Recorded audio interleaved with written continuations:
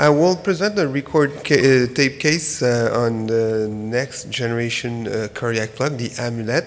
Was actually the first in man that we did last July, and we'll concentrate more on the difference between the second generation device and the first generation device, because we are going to have another tape case later today. Just to show the step-by-step related to that procedure. So it's a 67-year-old woman with hypertension, diabetes, and aortic valve replacement. It was done in 2011. Chronic AF, high risk of stroke, CHADS-3, CHADS-VASc 5. Refer at the time for LA occlusion because the oral anticoagulation was stopped in the context of massive recurrent GI bleedings. So this is the baseline TE, different views as usual. You see there's a lot of spontaneous echo of contrast in the atrium. Quite good anatomy for a closure, quite straightforward as you can see. No clear thrombus, but a suspicion of a thrombus at the time. It's why we inject contrast to be sure there was no thrombus, and we find no thrombus, no evident thrombus as far as we were concerned. We were in July, it was first in man. That device was that's the second generation of the first one with few key change that I will explain after.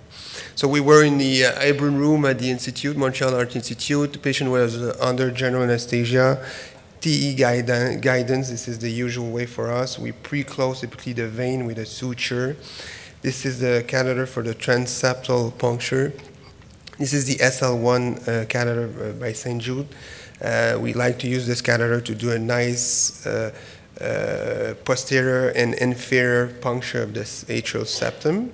This is the first angiogram, typically for us rao-cranial, with a 5 French mark pigtail. So you see very well the proximal portion of the appendage. We were happy with the position of the location of the transseptal puncture. And this is now the rao-caudal injection, showing more the distal part of the appendage, and you can clearly see there's too low, probably, but still a very good anatomy and a good landing zone for a device. This is the measurement to try to correlate the echo and the angio. So at the level of the osum, it was approximately 20, 22. There's, as you know, a lot of difference sometimes with different modalities, but in roughly 20, 22. And the landing zone, roughly 20 millimeter. It was measured 1 centimeter inside. So we decided to go ahead with a 22 millimeter device. This is the torque view sheet to deliver that device. So you need a 12 French sheet for the 22 millimeter Amulet. There's another option, the 14 French sheet for the largest 2 diameter device, which is the 32 and the 34 millimeter device. So this is the torque view 45 degree. There's 2 more sheets available, but this is the classic one here that we put in place over the wire that was placed in the left atrial appendage. You see, while the aortic bioprosthetic valve also, we are in the appendage, we're injecting, confirming the good position of the device, the sheet. This is the device. I will not spend time showing how we prepare this device because we are going to have that second tape case today. So I will go right away with the deployment. So we introduce the device that we are going to deploy eventually in the appendage. So this is the formation of the ball, this on the appendage, then the lobe. And the thing with this lobe, with this second generation device, the lobe that you are deploying in the appendage, it's larger than the first generation. And there's also more and stiffer barbs around the lobe to increase potentially the stability of this device in the appendage.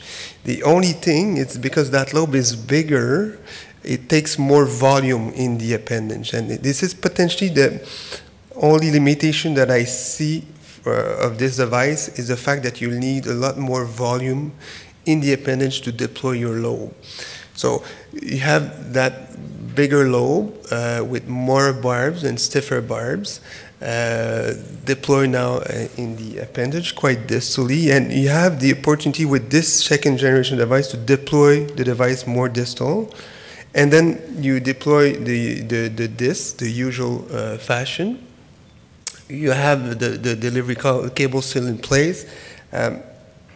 There's an option with this device now that you can have actually a two-wire. The cable is formed by two wire, the inner wire, which is very soft, and a second wire over this inner wire, so an outer sleeve that you can retract to see what's going to be the final position of your device after deployment. It's what we are doing at this point. But as you can see, we were not happy about the position of the device at this point because the disc is deployed inside the appendage, but this is very clear. So you have always the possibility, like the first generation device, to recapture and redeploy the disc over the osseum. But if you want to do that, you need to push back the outer sleeve on the inner wire just to be able to retract your, to recapture your device. The good thing with this second generation device, the disc of the occluder is larger than the first generation, so better cover the osseum. And there's also a longer waist between the lobe and the disc. So again, giving you the opportunity to deploy that device more distal in the appendage, pull back and then deploy the disc over the ostium. Again, the evaluation of the potential final result. Again, the outer sleeve is retract, leaving only the inner wire in place. So we have a very good visualization of the potential final result. And now we were happy because the disc was redeployed, now covering the proximal trabeculation. So we were happy about this final position. And then you just need to release at this point.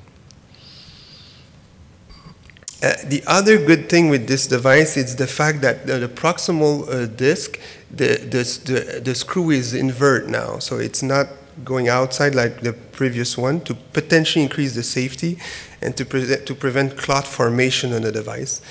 Because it was shown that with the first generation device, most of the clot they were forming on the pin the disc.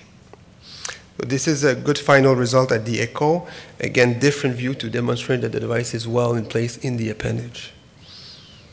And still a good result at follow-up. Typically, the TE at follow-up is done at 3 months in our institution. So still very good result, no thrombus, no residual leak around the device. So in summary, the Amulet, it's a more simple device. I did not focus too much on this, but it will be present in the second case because it's coming preload, so it's a clear advantage. Several interesting features, including larger size device. We have now a 32 and 34 millimeter device to close larger appendage.